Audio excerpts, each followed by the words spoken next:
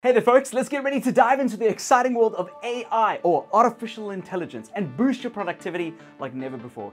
Artificial intelligence might sound intimidating, but trust me, it's a game changer for your workflow. So grab some popcorn and get comfy because in this video, we're gonna show you how to unleash the power of AI as a beginner, somebody that's never touched it before and who's intimidated by it. And we're also gonna have a lot of fun along the way, just a ton of it, just a bunch of fun. But hold on a second, before we get started, let me give a shout out to our awesome sponsor, MTN.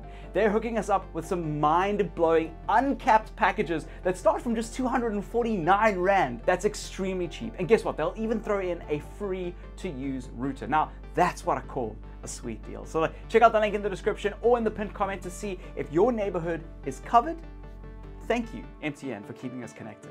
All right, my AI enthusiasts, let's talk about the top 3 natural language AI services that are perfect for beginners. These bad boys are gonna make your life easier and your business more successful. First up, we have ChatGPT, the rock star of artificial intelligence. Now, there is a free version, but getting it can be a little bit tricky due to server limitations, just getting into the service. The pro tip here is that if you're a paid member, you'll get guaranteed access, but if you're not guaranteed to be able to use it all the time. But ChatGPT is the backbone of many other AI services, so it's definitely something that you have to try and give a go. Next on the list, we've got Bing. Yes, you've heard me right. I am not messing that up. That's the Bing that Microsoft has made. Bing is super user-friendly and available on your phone. It's like having a personal AI assistant in your pocket at all times. It's so good that I find myself defaulting back to Bing quite often as opposed to all the other services. And if you want to get a little bit fancy, you can replace that boring old Google search bar widget on your Android phone with the Bing one, which is really easy to use and means that it's quick to access. Last but not least, we've got Bard, Google's shiny new AI that's just stepped into the beta world.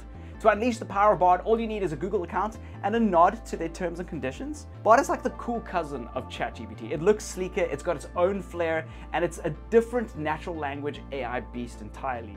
So it doesn't have ChatGPT under the hood.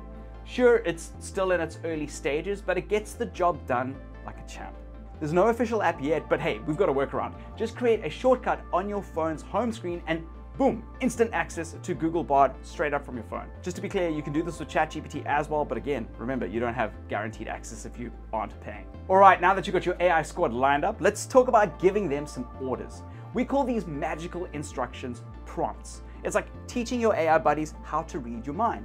And believe me, it's both mind-boggling and hilarious. Depending on what you need, you're gonna have to pick the right AI for the job. So if you're into creating epic essays, scripts, or blog posts, just huge amounts of text, then ChatGPT and Bard are the ones that you should go to. They'll make your words sing. But be aware, my friends, Bing might let you down in the long-form content game. It's like that friend who's great at quick chats, but can't handle the marathon conversations, those deep dive conversations.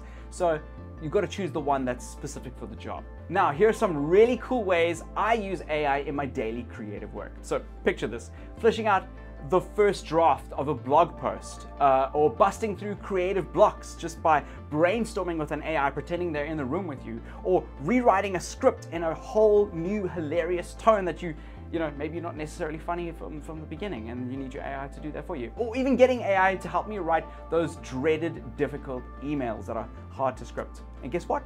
My current favorite is getting AI to create click-worthy titles and descriptions for my YouTube videos. It's like having an expert with you in the room at the same time. Remember, the best way to use AI is as if AI was your assistant, not somebody that's going to do the work for you, but somebody that can help you do the work.